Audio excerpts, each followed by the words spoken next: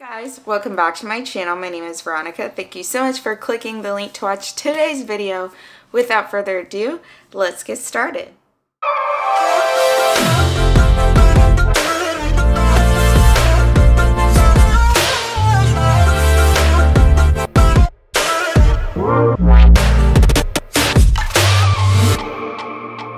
I'm coming to you with another military video. I'm on a roll. I really like filming these videos because I consider military videos to be one of the most fun videos. However, I do want to make a disclaimer, as all of my videos are.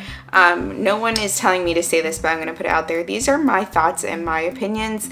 They don't reflect that of the DoD, the Air Force, any other branch. It is my personal opinion, my personal experiences. And so I am going to be talking today about the topic of becoming an officer and why you should too, and why you should push for it. Just like my last videos where I talked about officer versus enlisted, some people were being negative Nancy's, and you don't feed the trolls, but there's trolls.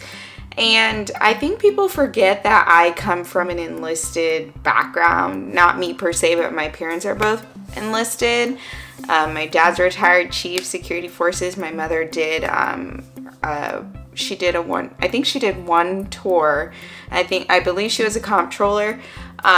So I'm not sure why people are like, well, you're saying this and you're talking down on enlisted. I would never, okay? You clearly don't watch my channel and you clearly don't watch my videos. So exit. So here's why I'm an officer and some of the things that maybe you should look for within yourself so you can become an officer too. The first minimum requirement, I'm laughing. I shouldn't be laughing, but I'm laughing. You need a bachelor's degree, okay? In some cases, you need a master's degree. This is going to be heavily recruiter degree program specific.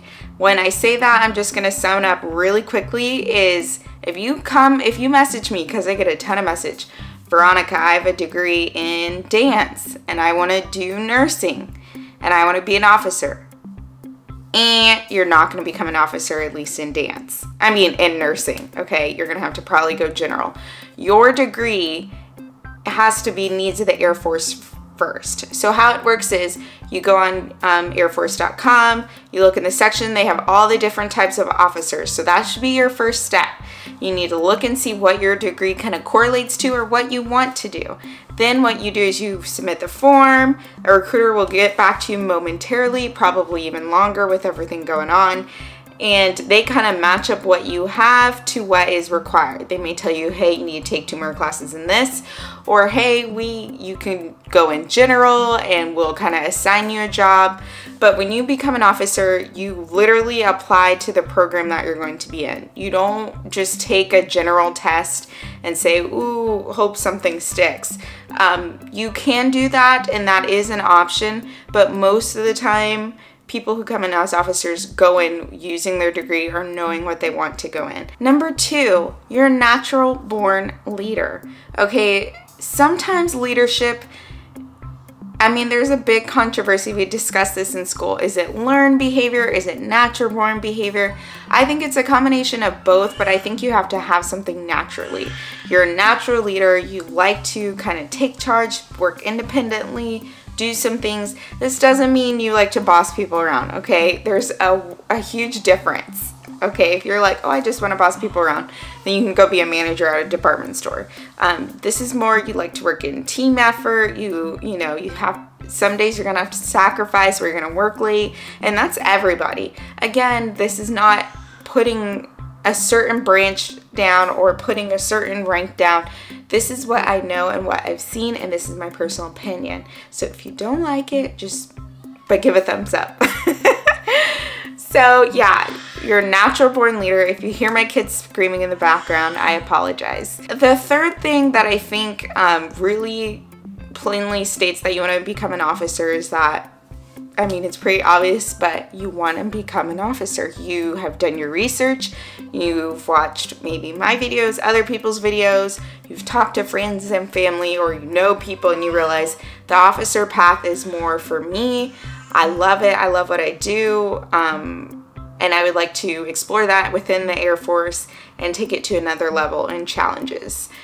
So that's the third obvious one. That's probably the hardest thing people have to decide. And I will tell you that my dad actually pushed me so hard for officer. He's like, you're gonna do officer, blah, blah, blah. And I was like, no, it's just easier to go enlisted. Because literally they're like, yeah, you can get a date like next week. So I know how it is to like hate waiting and hate the questioning and like, oh, I gotta take this test and now I gotta take this test and then I gotta study for the AFOQT and then I gotta do this or I gotta do the GRE again. I know that pain because I lived it. Just wait. If I can tell you anything worth having is worth waiting and fighting for. If you know you want to go officer, if you wake up and you're just thinking about it and you're like, yes, yes, yes, then go that. I have plenty of friends from high school who are actually, almost all of them are enlisted and they love it. Like they're living their best lives right now. And that's great. And they're like, Veronica, I do not ever want to be an officer. Like, I love what I do. I love that I'm enlisted. I kind of like these ranks. I kind of like, you know, doing certain things, getting my hands dirty, being able to control a lot more. And so they're like, I like being where I'm at and I'm not interested. And so that's why I think everyone has this mindset, like if you're not an officer, oh, it's horrible. No, there's actually, in my opinion, more stuff for the enlisted than there is officers. It's almost like the officers are kind of like, go, you have your own mentors, your own mentorship. Newsflash, we don't.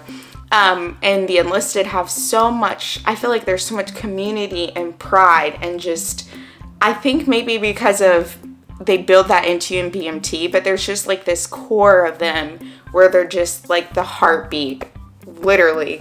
And we're kind of like the arms and legs, like, ah. I don't know if that's the right depiction, but you get what I'm trying to say.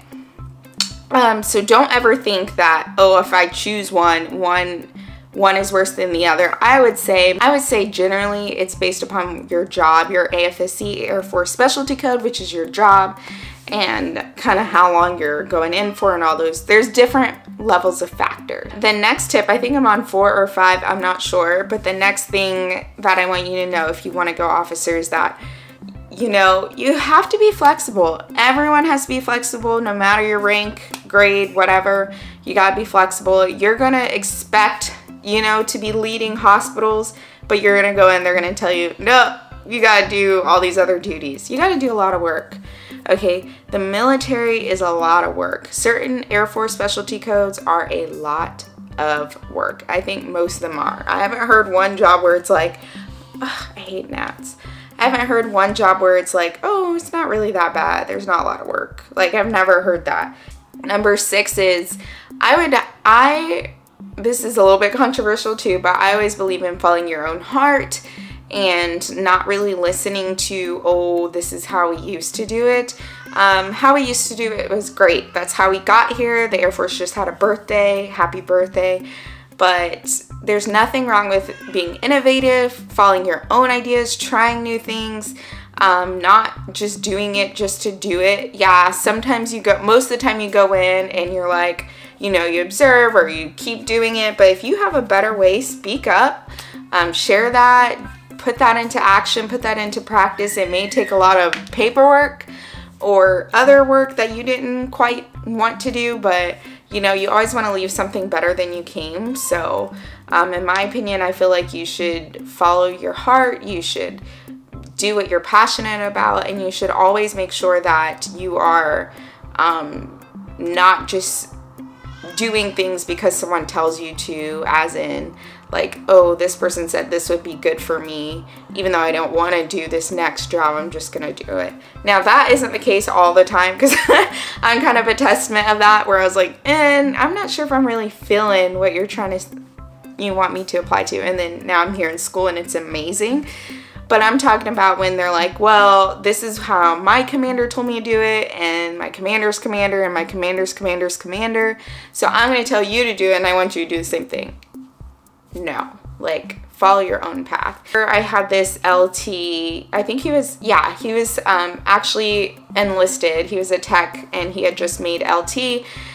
He was becoming an MSc, and he's like, hey, they told me they would, like, I should go to this base because I'll get more leadership, and I should just go and blah, blah, blah. But I really feel like God is calling me, or something is drawing to me to go to this other base, which is rare. They never give you options, but he had got a phone call, and they're like, hey, we're in a dilemma. Which one do you want to pick?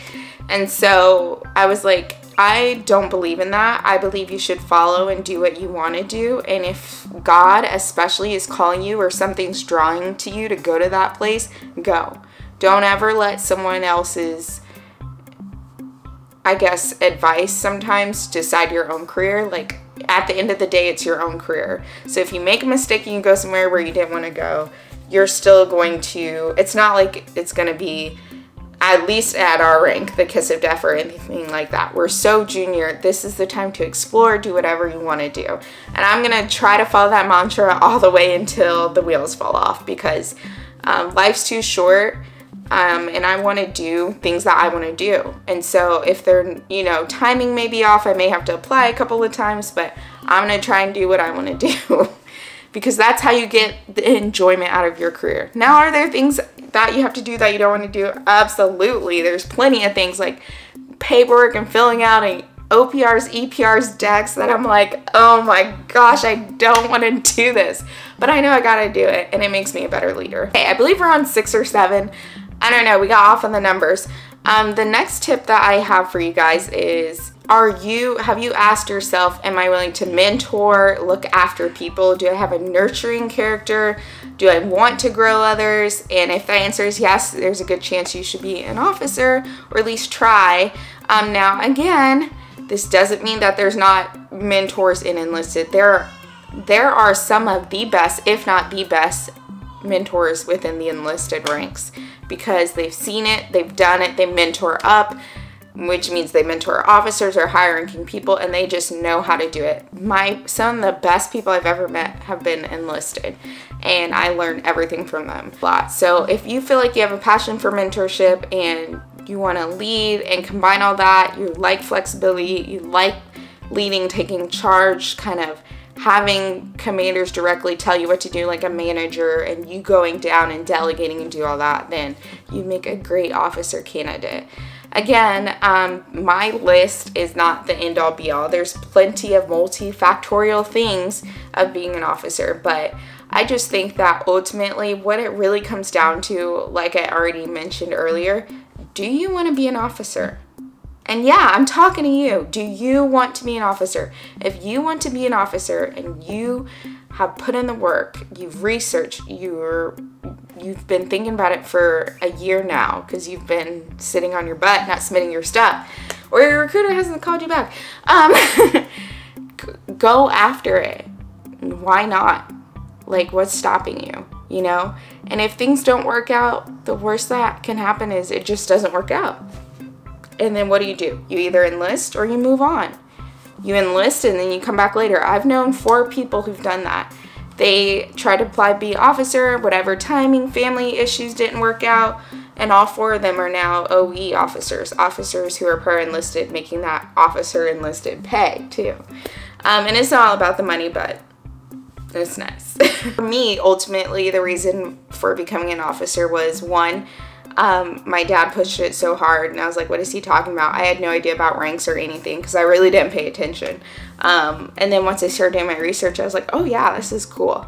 And then number 2, I always was dead set on it. Once I decided, okay, I'm going to do this, I was dead set. I didn't want anyone talking to me about it or trying to discourage me. I even had people say, well, we can get you an enlisted faster, recruiters especially. Like, no, I know what I'm doing and I'll wait. And a year and a half later it took, because I submitted everything, scroll got messed up, all that stuff. And then now I'm an officer. I never gave up, and you shouldn't either. So go officer or go home, or message me if you have any questions. Hopefully this video helped you and kind of gave you the push you need. And it wasn't all over the place, but I really like to just kind of be real to you guys. I don't want to sit out here and be like, these are the top 10 things. No, I'm being real with you, and these are just some of the characteristics and things that I've noticed within myself, and if you notice them too, then go ahead and pursue that dream. All right, that's all I have for today's video. Bye.